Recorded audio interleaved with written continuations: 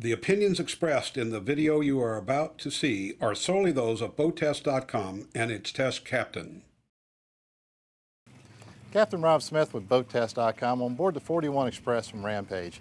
When you're heading 50, 100 miles offshore, heading out to the canyons or the middle grounds, you want to feel safe and you want to be confident you're going to get out there and get back. And you're able to take care of anything you meet along the way. Rampage does a great job of that. Let me show you why. Rampage's heritage reaches back to the middle 1980s, yet it has established their line as one of the most respected offshore sport fish boats out there today.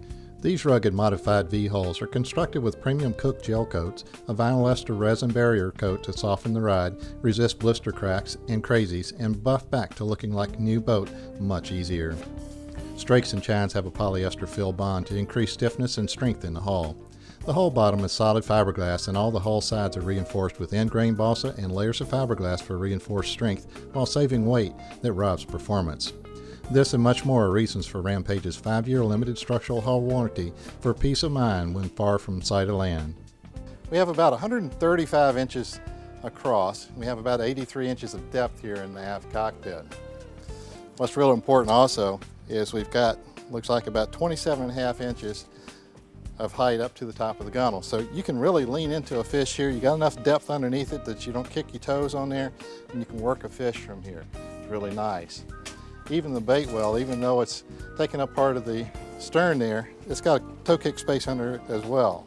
So you still can work the fish from here effectively. It's real important to be able to get through the transom, but you also want to make sure the water doesn't come through when you're backing down on the fish. This one's gasketed. It's got a really heavy duty hinge system on it, and it goes out. So all the water's going to go out and the fish can be pulled in. With 100 square feet of cockpit space, you can easily utilize the 1/2 inch aluminum reinforcing plate for a fighting chair or keep it wide open for more room.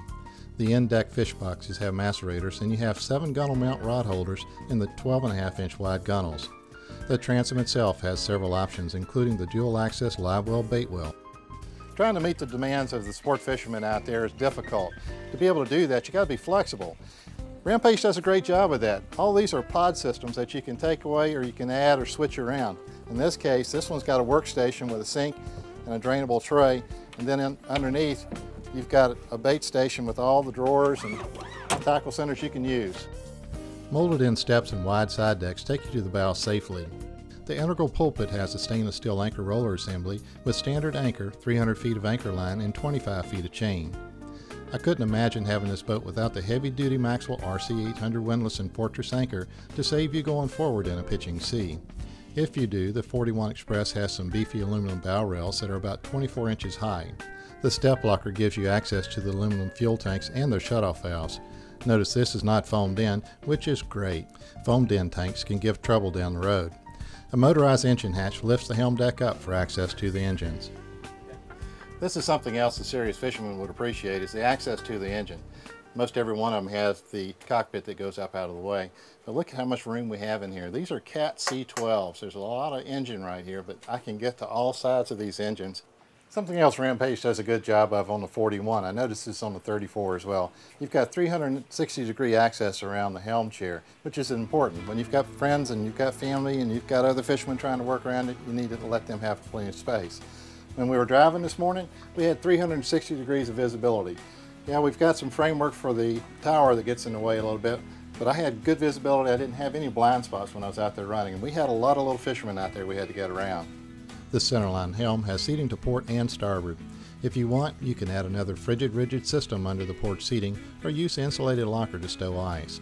The dash has 864 square inches of landscape for electronics. The electronic controls to the Caterpillar engines and ZF transmissions are to the right of the Edson stainless steel wheel, and I found the panels angled just right for visibility from either a standing or sitting position. I found the tuna tower was easy to access. The hardtop and tower adds lots of room for more rod holders and spreader lights. The upper control station had a set of electronic controls and another Edson stainless steel wheel. 3 steps from the cockpit and you're in the main cabin. The interior is cherry wood with solid wood removable table. The L-shaped lounger converts easily into Pullman bunks when you have a crew on board. Putting it back away is just as simple. The galley showcases Rampage's ability to build beautiful cabinets. I like how Rampage uses a double drawer refrigerator freezer system which maximizes space when space is at a premium. The home theater system with LCD TV is above the sink for good viewing from the salon. A queen-size island berth measuring about 78 inches by 59 inches is forward in the V, which has a curtain to pull over for privacy, and there's 38.5 inches of overhead directly above the berth. The fiberglass enclosed head has a solid cherry door. There's 77 inches from sole to overhead in the head and shower. This rugged 41 Express Sport Fish measures 44 feet or 13.4 meters with its integrated pulpit. Her beam is 16 feet or 4.9 meters, and her draft is 4 feet, which is 1.2 meters. Testing the 41 Express on the Great Lakes wasn't much of a challenge for this machine, at least not on the morning I tested. She handled smoothly and turned without feeling top-heavy with the tuna tower. Her top speed was clocked at 41.1 miles per hour or 35.7 knots, burning 66.9 gallons per hour or 253.2 liters per hour at 2,367 RPM. Her most economical cruising speed was 28.2 miles per hour or 24.5 knots at 1,750 RPM, burning 35.6 gallons per hour or 134.7 liters per hour for a full tank range of 498 miles or 802.5 kilometers. When you're ready to go offshore, you want to be safe and secure. Secure in the fact that you're going to get out there and you're going to get back. Safe in the fact that it can handle the worst. We've got a good storm coming up here. Would you go out? The Rampage 41 can get out there and get you back safe.